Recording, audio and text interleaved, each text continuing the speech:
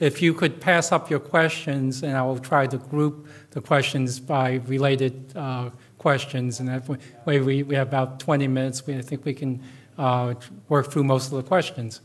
Let me just say as a starting point, Sierra Club has recognized and learned over the past several years, and we do recognize that producing natural gas is dirty, dangerous, and really unnecessary, and we should try to minimize the use of natural gas as best as we can. We do worry about climate change, and that is why we entered into the Beyond Coal campaign and trying to reduce the use of all fossil fuels. We are working on ways to produce energy using renewables and using cleaner technologies. Let me just ask Doctor, the industry talks about reducing its own methane emissions with the so-called low-hanging fruit, and are there particular ways that the gas production can be made, be cleaner that you know of? That's an excellent question, Tom. So it comes down to, can the industry get that part of the process right? The industry is always saying we can get it right, and regulators and legislators and organizations are saying, well, maybe we can force them to get it right. Well, there are a lot of things they got to get right. We talked about some of them today, but let's just talk about the question that Tom just asked. What can the industry do to decrease emissions of methane? Accidental emissions and voluntary emissions.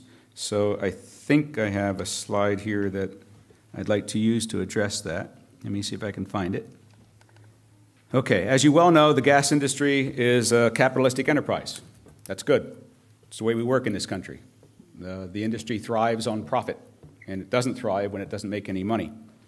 So to ask the question, what can industry do to reduce emissions, the answer is they have to spend money. They have to do business not as usual. I think that's obvious. They have to do reduced emission completions on every well. Let me explain what that means. Two parts to it. Specialized equipment capable of separating gas from liquids at high flow rates and high pressure has to be brought to the site. Personnel trained in using that equipment have to be available, and a pipeline has to be available. Okay, those three things have to exist for a reduced emission completion to occur. There are at this point, according to the American petroleum industry, this is the American petroleum industry, not my number, 300 reduced emission completion units in the United States. 300. There will be 35,000 oil and gas wells drilled in the United States this year. Those 300 units can possibly service a third of them. 2/3 of them will not have reduced emission completions. So what should the industry do? They should build, buy, and require reduced emission. No. What should the state of Pennsylvania do? The Pennsylvania should rewrite its regulations and say no oil and gas well development in the state of Pennsylvania without reduced emission completions. And if that means the companies have to go out and buy new REC equipment, so be it, because that's the right thing to do.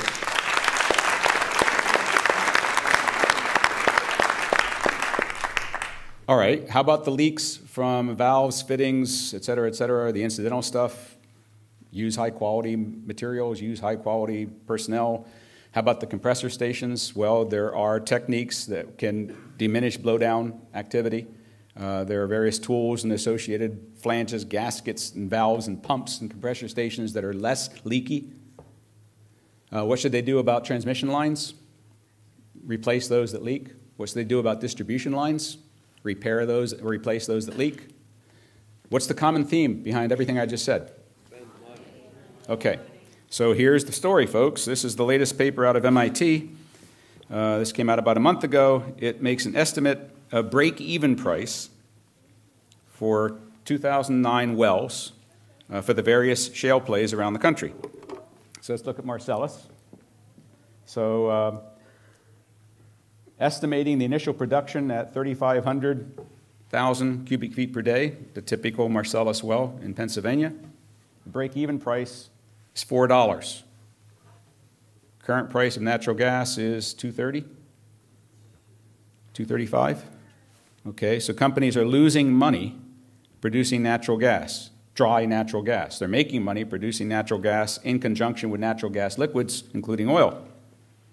As you well know, the rigs are leaving eastern Pennsylvania.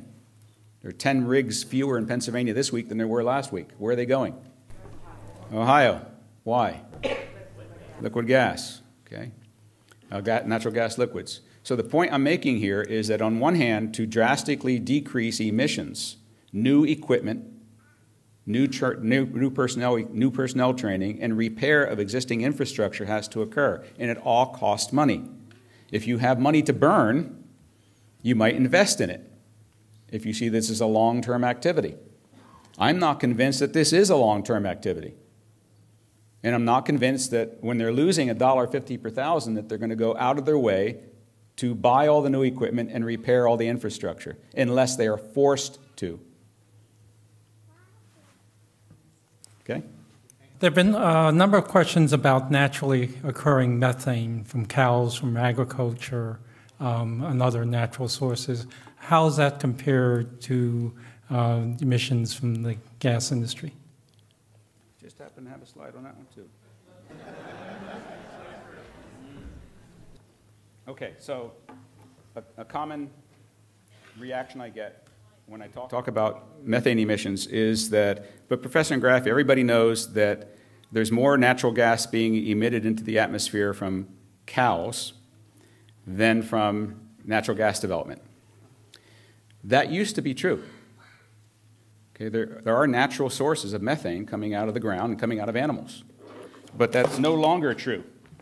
The latest inventories from the EPA published late last year show that now the largest source of methane emissions in the United States by far is the natural gas industry. Okay. And as of last year, about 19% of that source of natural gas, methane, from the natural gas industry was from unconventional development from shales. And the EIA, the Energy Information Administration, predicts that whereas now only about 20% of our natural gas is coming from shales, within 30 years, something like 50% of it is going to come from shales, which means the percentage of methane that we're putting into the atmosphere, keeping everything constant, is going to continue to increase. And the difference between natural sources of methane, animal, agriculture, permafrost melting, is going to increase, is going to stay the same, and the amount coming from natural gas production is going to increase.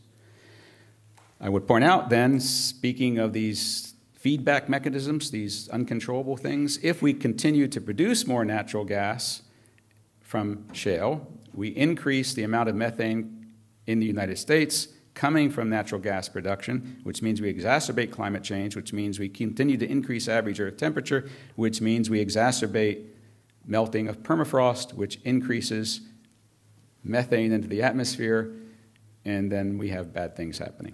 So I'm sorry I couldn't find that actual data, but Professor Howarth and I just submitted, at the request of the White House, a climate change assessment paper.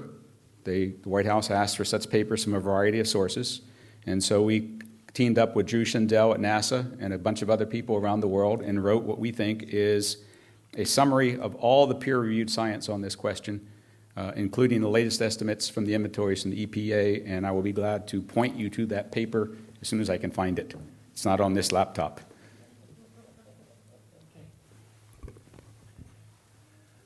We have a bunch of questions about finance and economics of the industry.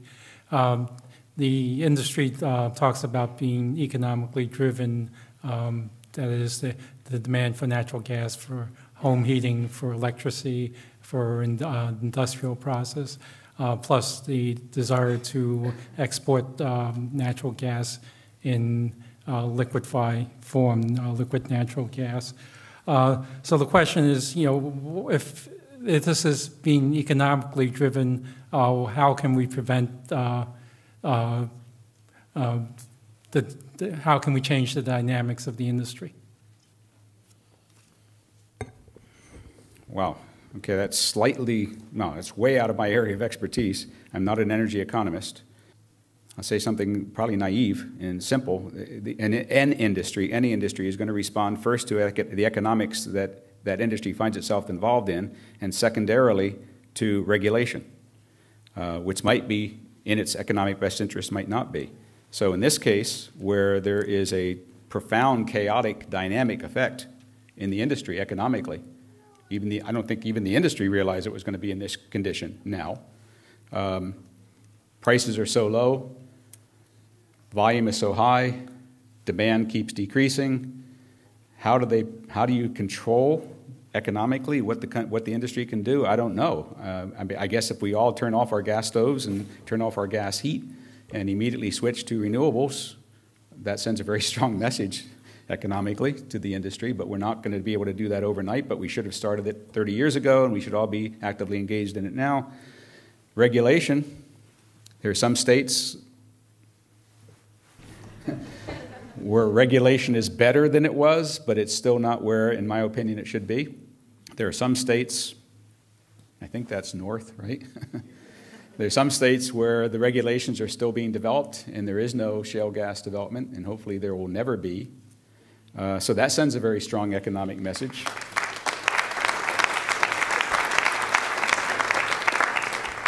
Good question.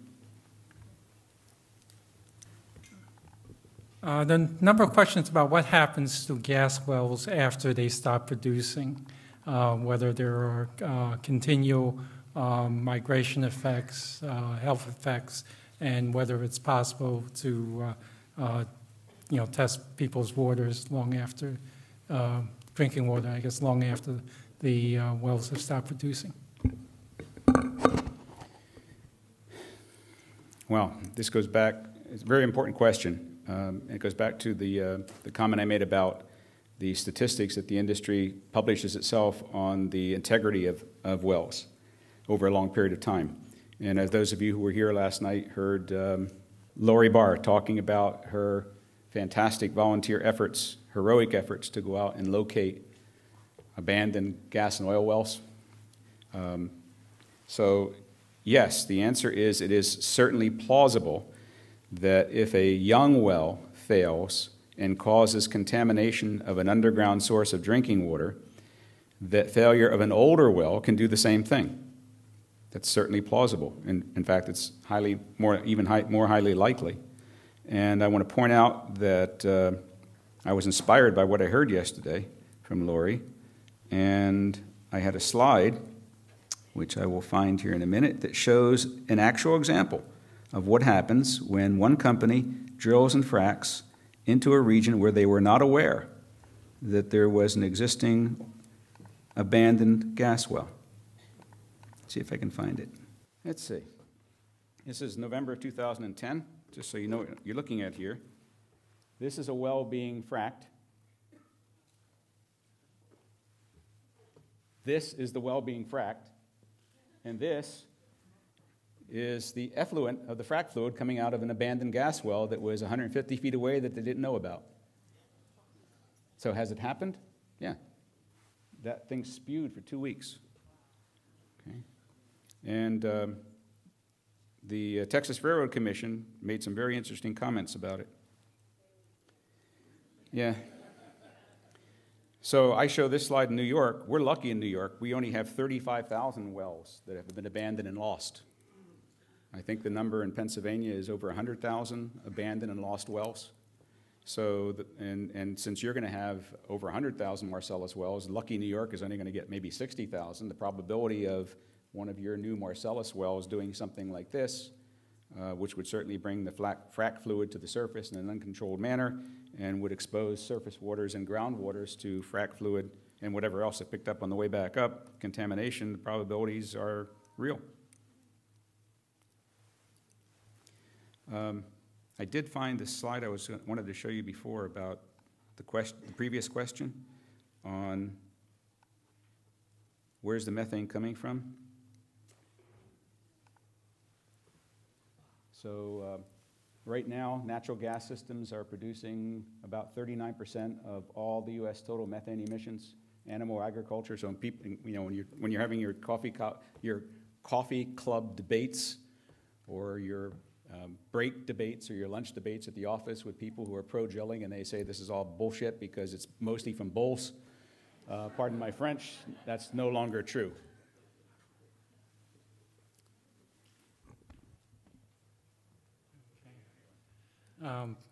By the way, on the slide we had the water, the frac fluid gushing out. Mm-hmm. I think in the state I've heard it called inadvertent release. Inadvertent release.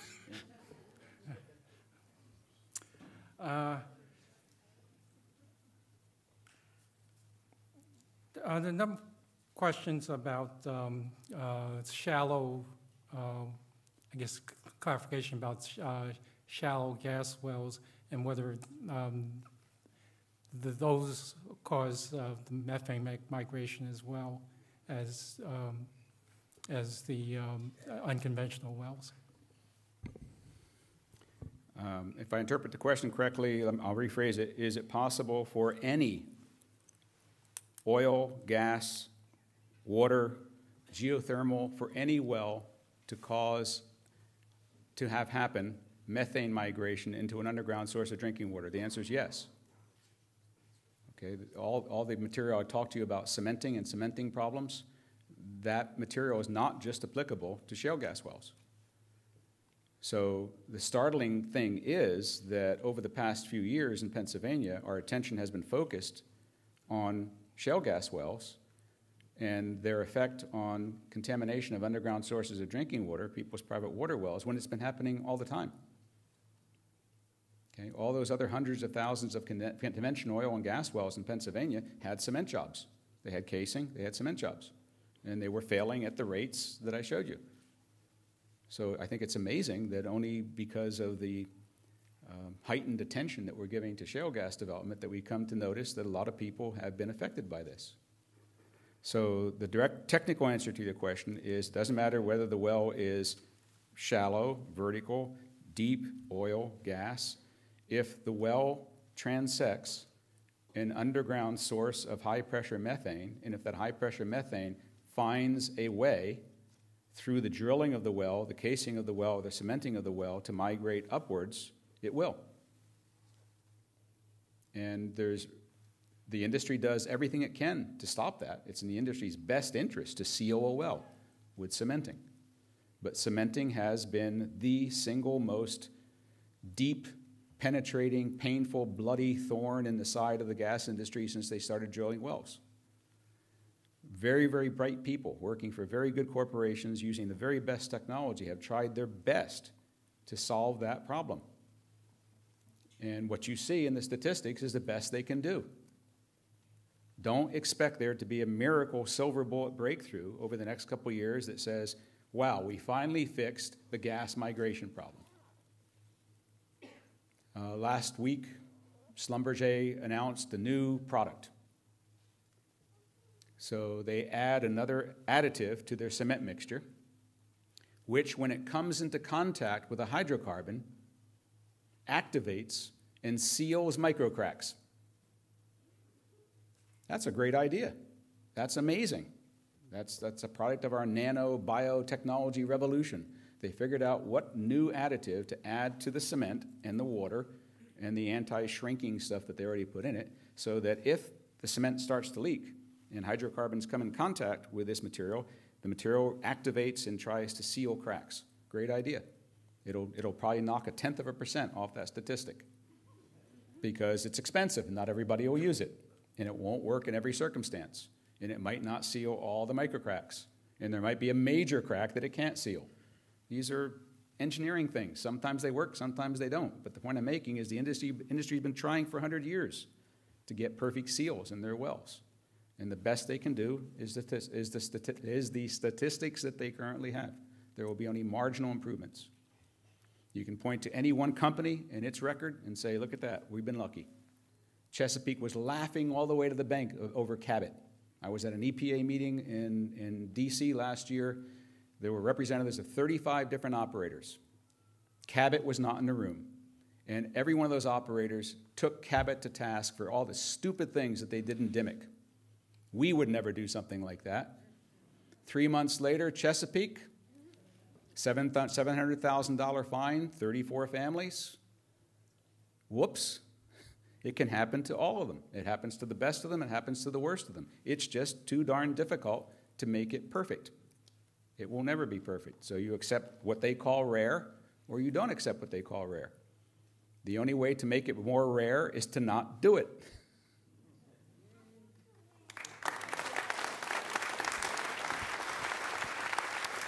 Okay. That's all the time we have for questions. Dr. Ingraffea will be here the rest of the day, so if you have specific questions, I'm sure he'll be available to answer. And some of your questions will be answered in later sessions, particularly questions about the effect of Act 13, the new Oil and Gas Act on Pennsylvania. Well, thank you for attending, and there's another session starting in a couple of minutes here. Thank you very much. Thank you.